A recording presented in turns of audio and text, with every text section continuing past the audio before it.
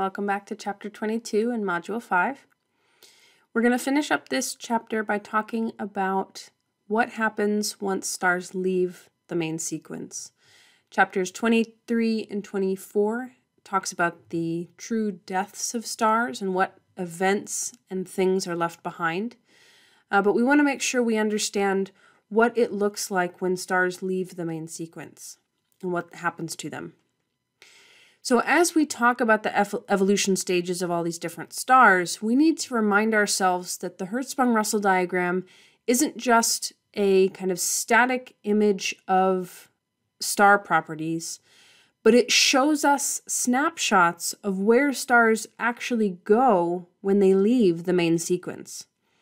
I like this kind of cartoon-like Hertzsprung-Russell diagram because the distinction between stars along the main sequence being alive and well and spending 90% of their lives just turning hydrogen into helium and glowing steadily, compared with the older giants and supergiants, old because the only objects that go into that upper right part of the diagram are objects that were on the main sequence and then have left the main sequence. That's our goal for today.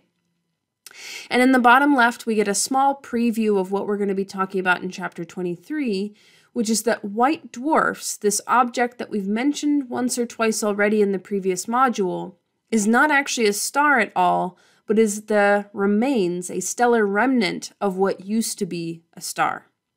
Okay. Now, we mentioned briefly that stars in the previous video, that stars leave the main sequence when they run out of hydrogen to turn into helium in their core. It is still extremely important for us to remember that most of the star is still made of hydrogen. In this set of images here, that light yellow color in both part A and part B is still the stellar envelope that is 75% hydrogen, and that will never be part of the fusion process. But when a star first forms, it has a denser, hotter core that is turning hydrogen into helium. And so over time, helium builds up in that core, and at some point we run out of hydrogen to be able to do anything with. Now, without nuclear fusion, then, we run out of our nice balance between gravity pulling inwards and pressure pushing out. This balance actually breaks down in two different ways. The core itself has this strong force of gravity with nothing to fight against it, and the core contracts. However, the outer layers don't recognize that the core has a problem with this fusion because all they're seeing is a much hotter core than there was before. Anytime you contract something that is gaseous, you heat it up. And so as the core contracts, it gets a lot hotter, which means that in the outer layers, the hydrostatic equilibrium we talked about is actually offset and out of balance, but the opposite direction. The pressure is a lot bigger than gravity in those outer layers. And so the overall star, the outer layer expands. And so when we see a star leave the main sequence, we see it go into the upper right portion of the diagram. We see that star expand into a giant or a supergiant, even though the core is the thing contracting. It may be worth drawing it out and making a note to yourself for the core, which is winning, gravity or pressure. For the outer layers, which is winning, gravity or pressure, when the main sequence phase is over. Now, as the core gets hotter and hotter, that means that it is starting to get into the situation required, the density and temperature required to turn helium into something else.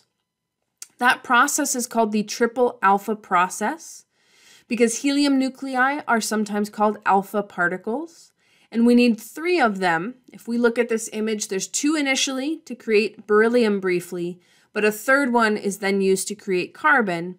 3 helium get turned into 1 carbon-12 nucleus, and energy comes out in the form of gamma rays. There's not as much energy here, and so this process won't be able to last the star as long as the hydrogen phase did, but it is a stage of fusion available to almost all stars. from the highest masses down to close to the lowest masses.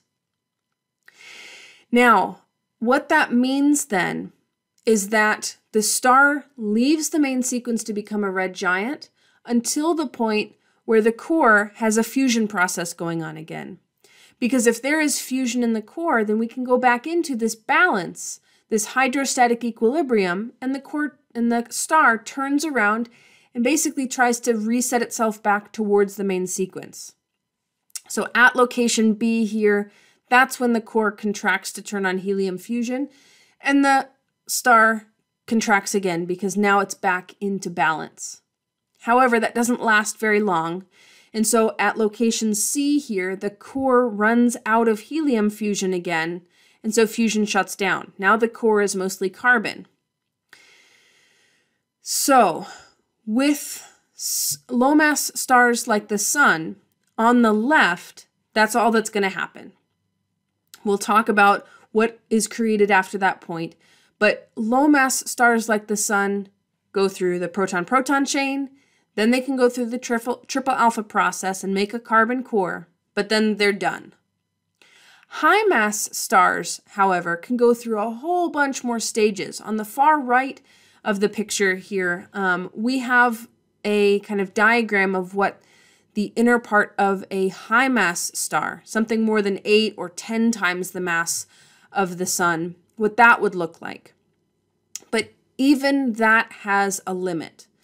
Iron is the end stage of fusion, the end product of fusion for high mass stars. And this is extremely important. Nuclear reactions can produce energy, but not always. It will always be called fusion if we go from a small mass number to a big mass number. And it will always be called fission if we go from a big mass number down to a small mass number. But we will only get energy out of the process. We will only create energy if we are moving up this binding energy curve. Now, iron has a mass number of around 56. It's marked with a green dashed line here. Since stars are using fusion to power themselves, they can go through different stages. We're not even going to list them all.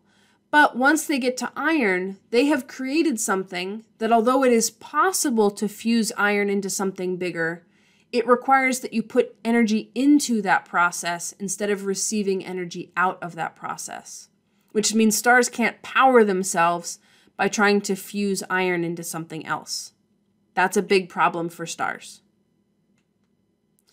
So in chapter 23, we will talk about what happens once stars reach their end state, whether that's just a low mass star that has created carbon in its core, or whether that's a high mass star that went all the way up until iron and then bad things happen when it needs to power itself and is unable to. But that's what we're going to be talking about in chapter 23 and 24, so stay tuned.